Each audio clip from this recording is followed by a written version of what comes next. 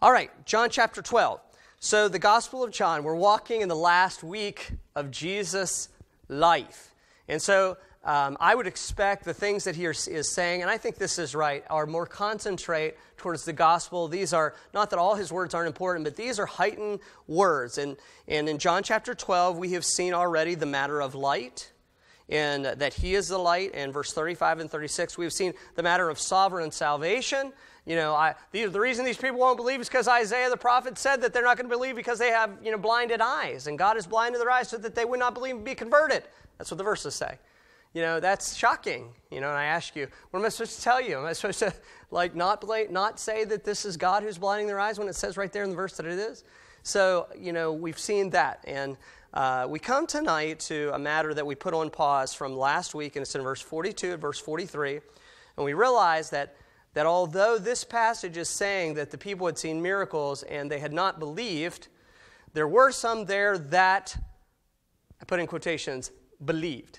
Okay? Believed, quote, unquote.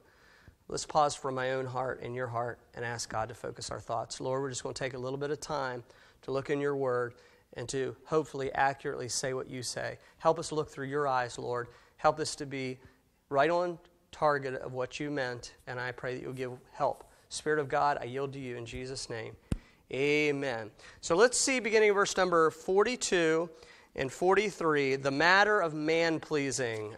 The matter of man-pleasing. If you have the sheet from last week, you can fill in that section. We don't have new sheets this week, but you can fill it in if you had it last week. Here we go, 42 and 43. Nevertheless, among the chief rulers also, many believed on him. Okay, that's quote, unquote, believed on him. But because of the Pharisees, they did not confess him, lest they should be put out of the synagogue.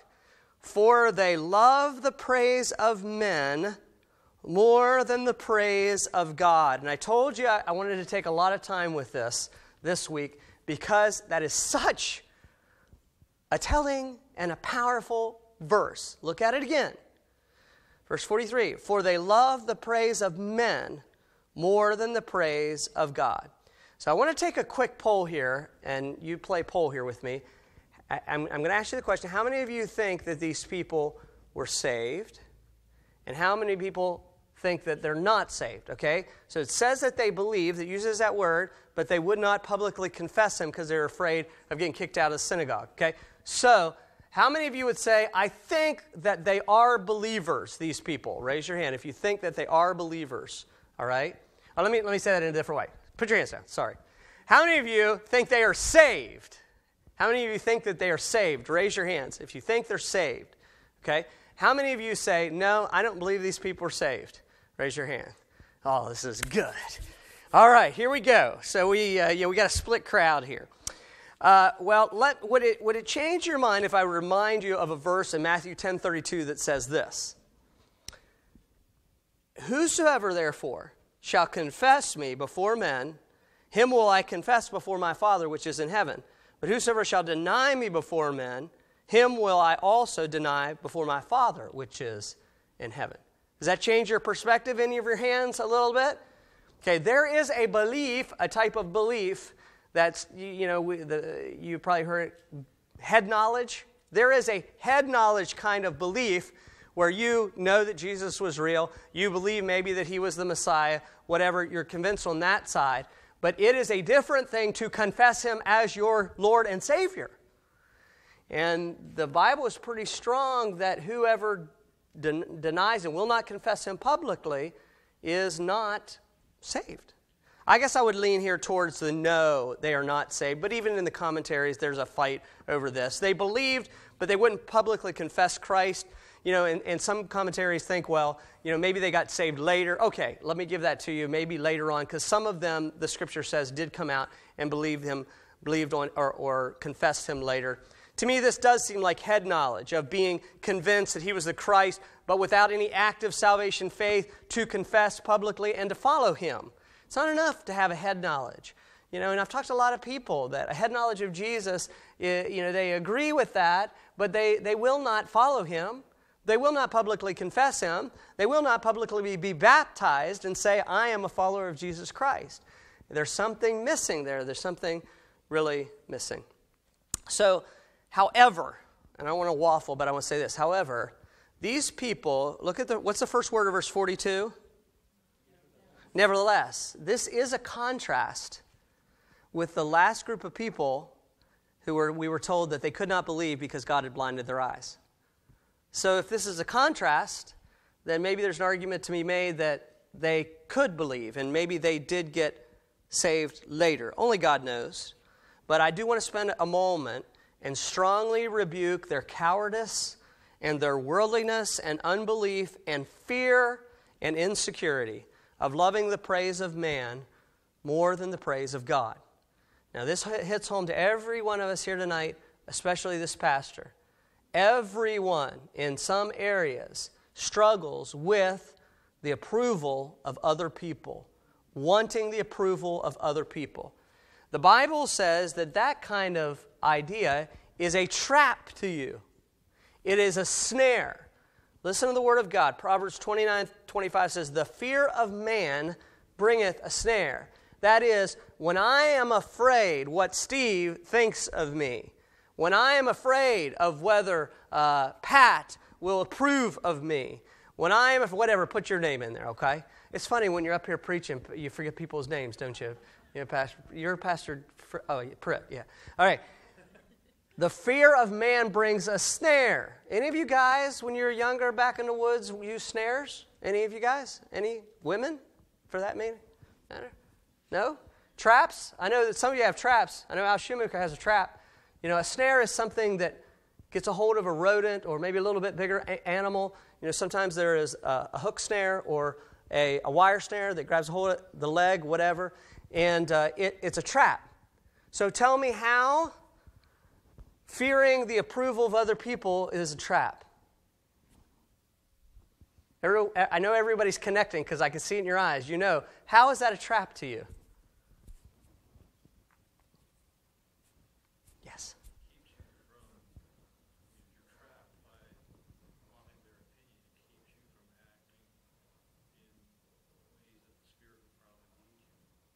Okay, keeps you from doing what maybe the Holy Spirit wants you to do. How is fearing men, approval, a trap? Yes. Well, if you're looking for another people, they're not holy. So their expectations, you're trying to meet God's expectations. So Right. Why is it so powerful then, Donna? Why is it? Because we're here? Okay, I'm going to comment on that, and I want to push the pause button and connect it. One of the things I'm going to say in a minute is that the Pharisees were more real to these people than God was, so they choose what pleased them instead of God. They're more real because we're here, okay? What? Yes, Casey.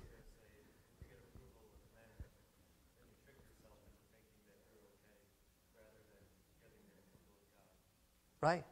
And who doesn't want to feel that approval? Who wants to be in the conflict of other people not being happy with you or disapproving of you? Yes.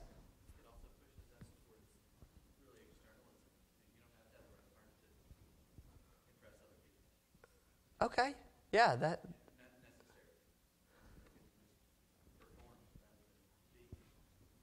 Okay, let me say this. Go ahead, Pat. I was thinking when you said about the Pharisees, it made me think about the Catholic Church. When you're brought up in tradition, there's such a fear of, I don't know of the Jewish, but I know of a Catholic tradition. You know, the family, like, it's just, I mean, when I was raised, you feared the priest. I mean, you didn't have a relationship with the priest that, you know, you're a buddy of his. Now, that's who you went to confess your sins to. That was, you know, so there's a tradition that, a blindness, of course, I'm saying, but that tradition is so strong that I can relate a little bit to the Pharisees being high, like a high priest in a way, that, you know, like we had a Monsignor in my church, you know, and he was higher than the parish priest, you know, I mean, there's just this, you know, step. Right, and I'm going to come back to that idea here in a second. We could go all night here. Yes. I want to not come back to that belief, okay, in secrets and be in public. I go over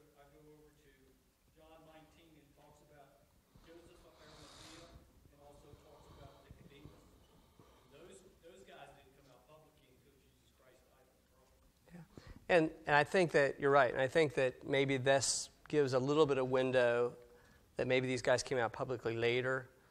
I'm just like whooping on them right now. And God is too in this verse. Yes. I think they're afraid to defend themselves. I think they look at what they have to lose, possibly, but they don't want to puff up and defend their stance. So they're falling back and accepting what others say. Right.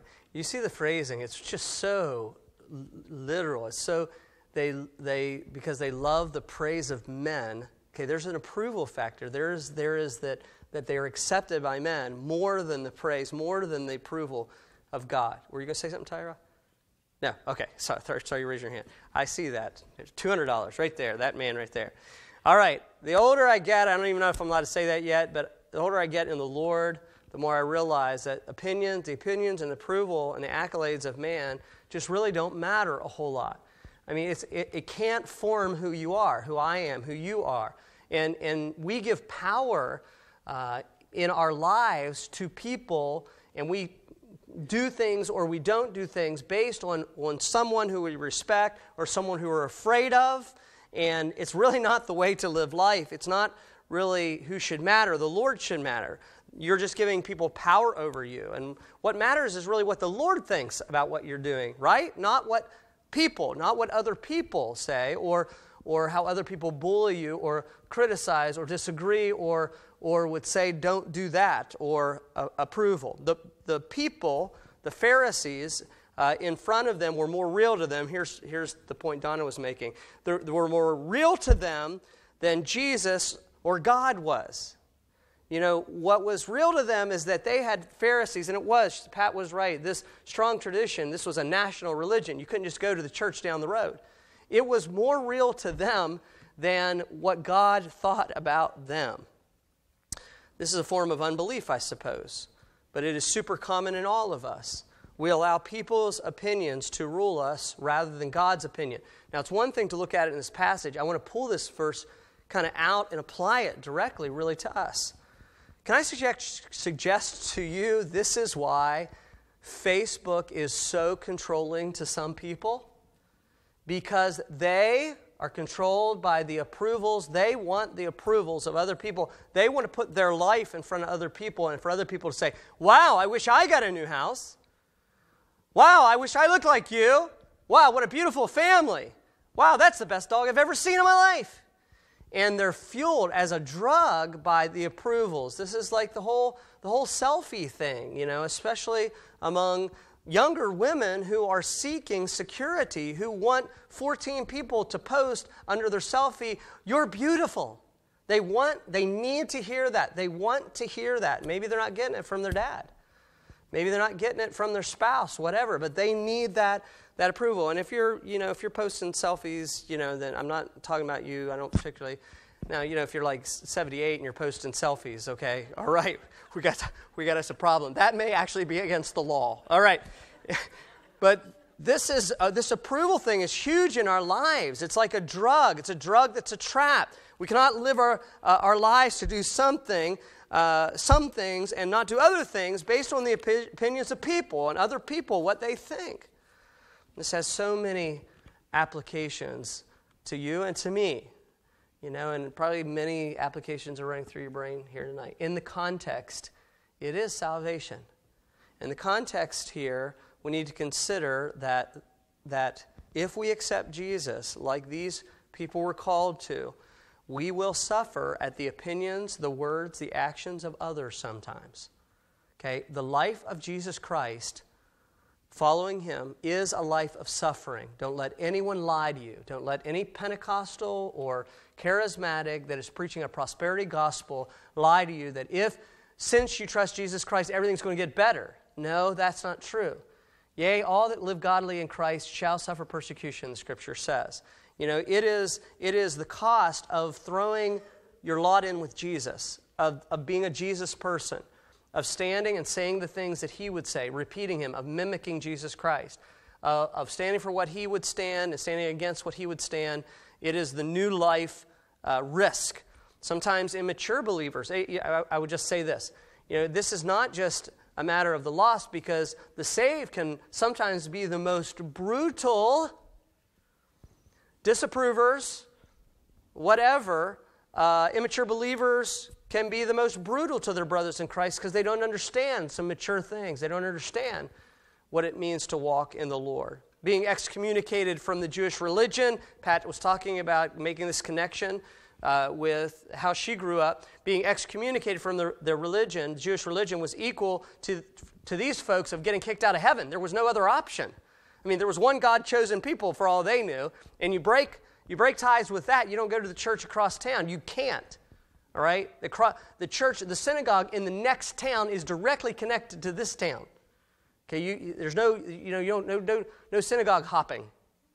We just church. You get mad at which you just go to a church.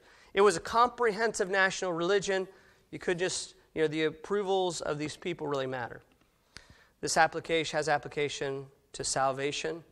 They would not confess Christ publicly as their Savior, at least at this point. And that has to be the starting place of choosing God's praise over man's praise, to publicly confess Christ, to publicly stand with Jesus Christ. We were driving through Newark, was it this week? And we saw the guy with a placard. Chris, you know that guy, and he's got verses on it, salvation verses. He doesn't look crazy. He's not one of there are crazy ones, but he's just got salvation like we would, believe on the Lord Jesus Christ and thou shalt be saved. He had another guy, a young guy with him, holding those placards, whatever. I'm going to tell you, you can say whatever you want to say about that guy. He is taking his stand with Jesus Christ. Without a doubt, he does not care what the sneering college students around him. He is taking a stand for Christ so that someone else may see his witness and see the verses and believe on Christ. Okay? So, standing with Christ is a place of suffering. It is a starting place of choosing God's praise over man's praise. But this extends even further, especially in our culture. And I want to stretch this farther. And I want you to see that we're coming right out of the verse again. Look at verse number 43. For they love the praise of men more than the praise of God. In our society today, what is going on has to be talked about. I am not a political pastor. I do not follow my sermons based on what's going on in Washington or the world. I think if you ignore that, you're like an ostrich with its head in the sand. I mean, I think this is your reality and my reality, what's going on around us, and it has to be addressed. But right now in our culture, we are thrust into a position where in many areas we have to take a stand with God over our popular society. So over the majority of society. And that stand includes, God's definition of marriage. It includes standing for the children, the babies, abortion. It stands against abortion. It stands against euthanasia. Once people get to a certain age, you don't make a decision that they're not useful anymore, and so you encourage them. You'd probably be better off if you took, if you doctor-assisted suicide and all of that. No, it's wrong. It's immoral. Evolution. We didn't come from single cell, all that. We came from, God said, let there be, bang. Okay, God is the creator, sixth day, young earth. And you're going to have to choose who you stand with. And it is now, you can't just hide somewhere in this. You're going to stand with political correctness and popular opinion or God. I want you to think of this a moment.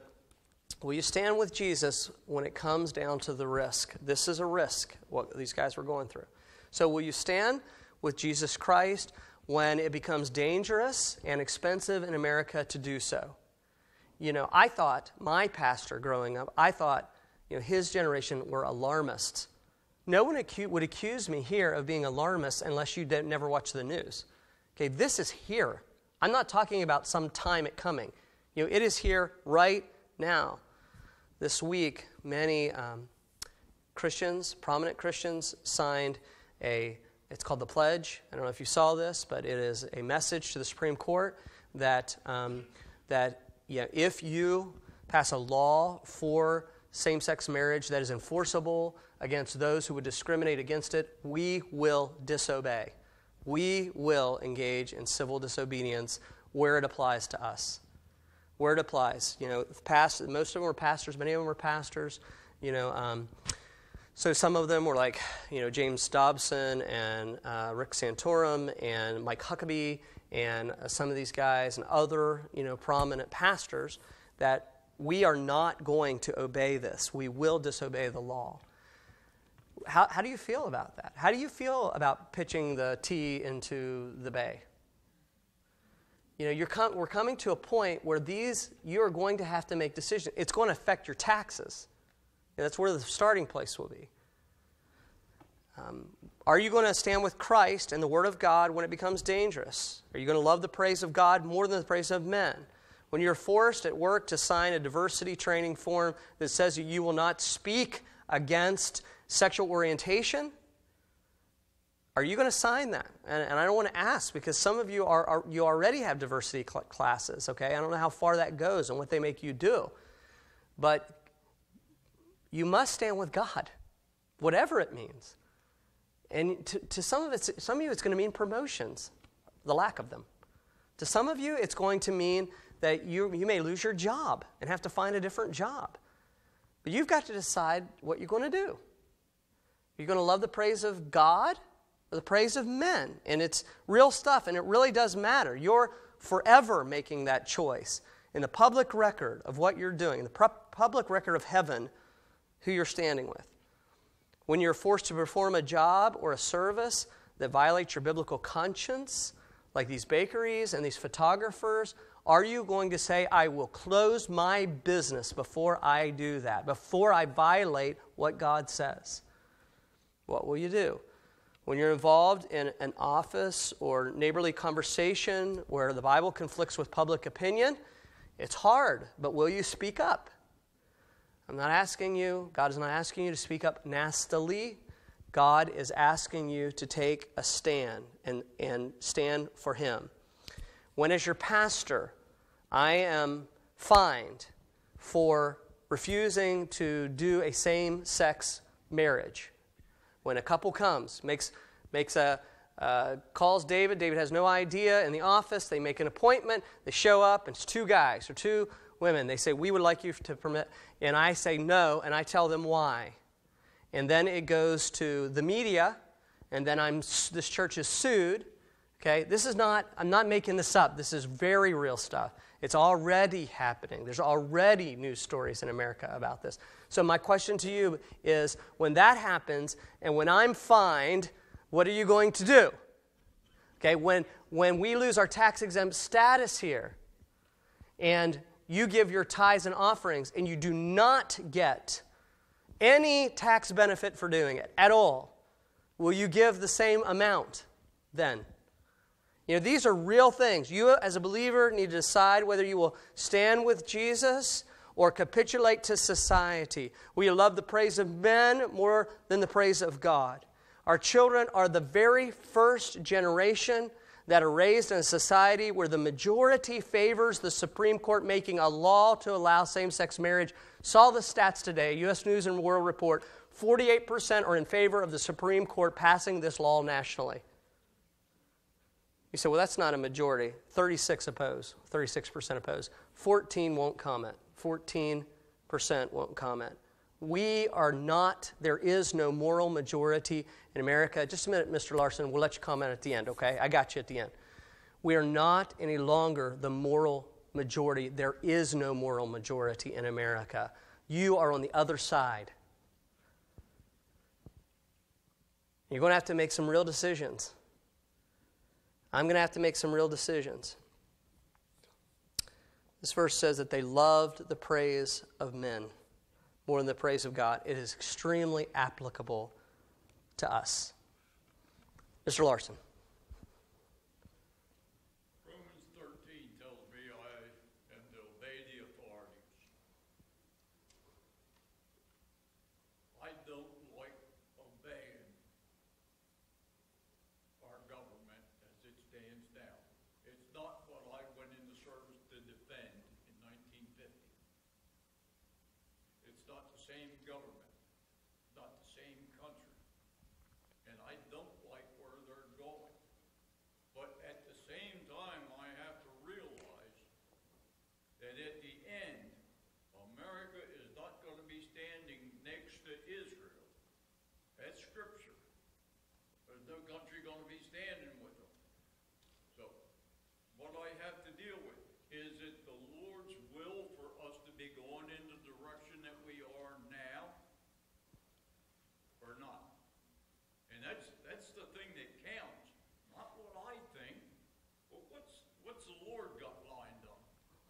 we are not the first generation to talk about this. When Scott Phillips comes, and he always gives that history presentation in July, over the July 4th, it'll be on July 5th.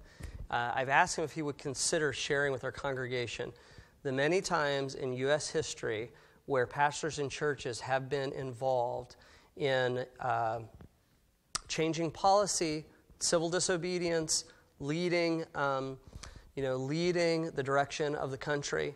And there are some shocking things. We were down in Washington, and one of the things, I forget if it's in the Capitol or exactly where it is. I shouldn't say this because I'm not a historian. But we were there for a leadership conference, Scott and I were, and he showed me, we were with David Barton. Some of you anybody know who David Barton is? Okay, the historian and leader, whatever. And each state, this is back in the day, each state was allowed to choose 2 people from their state, prominent people that had made a difference in our country and a difference in the state. And there's a big marble cast of them, and they're all around. So there's lots of these. There's 2 from every state all around. And David Barton shared with us, Scott shared with me, that I think it was most of them were pastors. The states chose them of making a difference in the direction, whatever. I think this is a bigger subject than we have time to cover, but we are to honor our government up to the point where they directly disobey God. And then we have to follow God, right? I mean, I want to say something because I think sometimes this comes off. We're going to end at this point.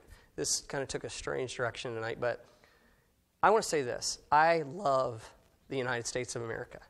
And sometimes when I get very fervent about these things, some of the military guys come and they say to me, do you not love America? Whatever. I do. And I believe it's the greatest country on the face of the earth. I believe it is worth defending. I believe it's worth fighting for. And I believe it's worth speaking up for. And to not allow, the crazy unbiblical direction, but to be very vocal for. So I want you to know there's an awful lot about our country that we should just love and adore and really appreciate concerning the freedoms that we have. And it's not like, bash America now. You military guys are right. It's not, let's bash America now. Let's love her. Let's pray for her. Let's pray for revival. Let's stand up and open our mouth in a way that is righteous and not just political bashing, but speaking for God. Speaking righteousness and all of that. Okay, got to talking.